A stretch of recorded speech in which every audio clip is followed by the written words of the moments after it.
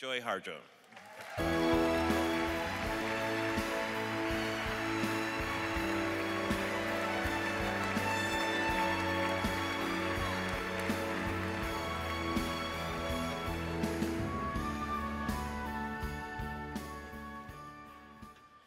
What a celebration. Joy is here. First, I wish to introduce the circle of judges for this year's National Book Award in Poetry.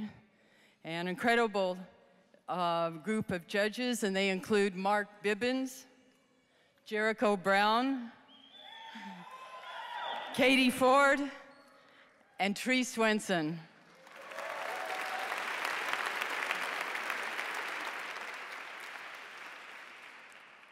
We makers of stories, poems, and readers of literature all need each other as we navigate the broken heart of this country.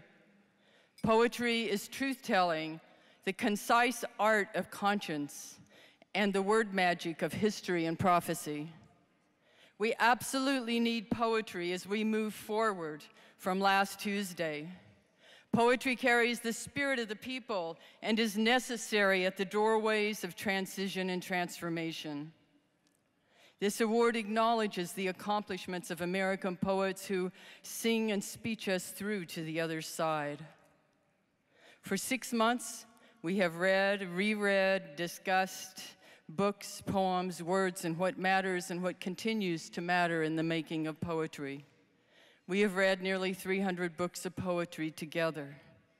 We found incredible poetry and these incredible deserving finalists.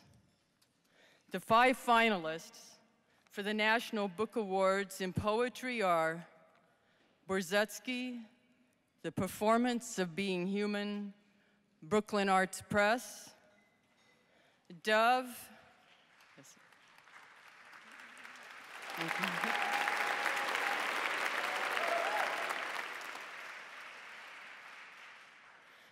Rita Dove for Collected Poems, 1974 to 2004, W.W. Norton.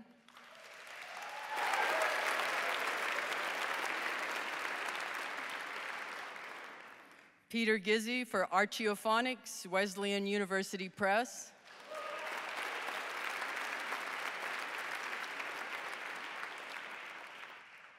Jay Hopler, The Abridged History of Rainfall, McSweeney's.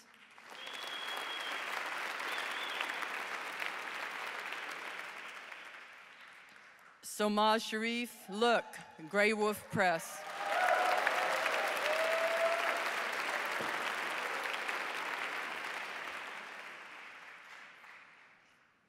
This year's National Book Award goes to Daniel Borzutsky for The Performance of Being Human.